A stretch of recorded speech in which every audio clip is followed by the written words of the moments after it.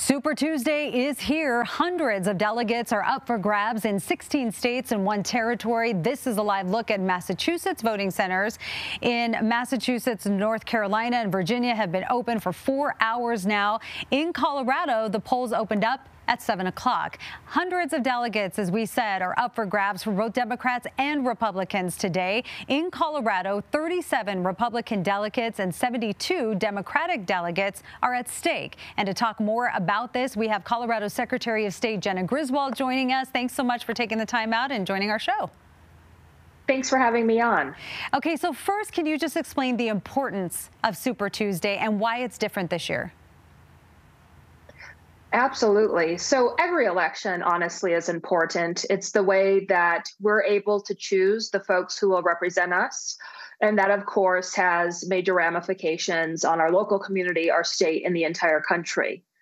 Now, this Super Tuesday is a little different than normal because we just had a big Supreme Court case come down yesterday over whether or not Donald Trump is qualified to the ballot.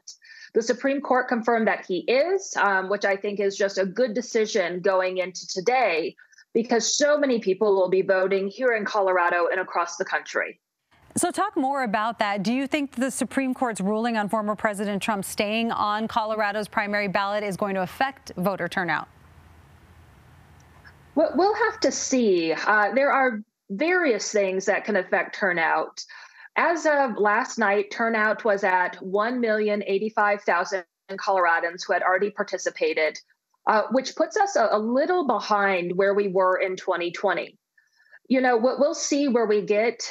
Most recently, Coloradans have been a little late to get their ballots in, meaning they do it last minute, but before 7 o'clock tonight. But there's various factors, including something such as the Supreme Court case, but also whether folks think there are actually big races in the primaries. So what would you tell someone who hasn't voted yet, maybe thinking about it, on the fence, and just doesn't know if they really want to?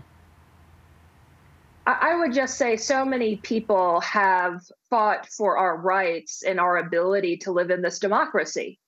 And it's such a privilege to be able to shape our national politics and what happens in local communities.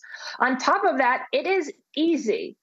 So there are over 400 drop boxes open all across the state. There are over 150 voting centers. If you still have your mail ballot, just drop it off at a drop box or voting center before 7 p.m. Coloradans can always vote in person also, and even register, as long as they're at a voting center by 7 p.m. tonight. And to find all that information and your closest voting location, please visit govotecolorado.gov. Okay, that is all good information. We also have it on our website as well, cbscolorado.com. Secretary of State Jena Griswold, thank you so much. Thank you.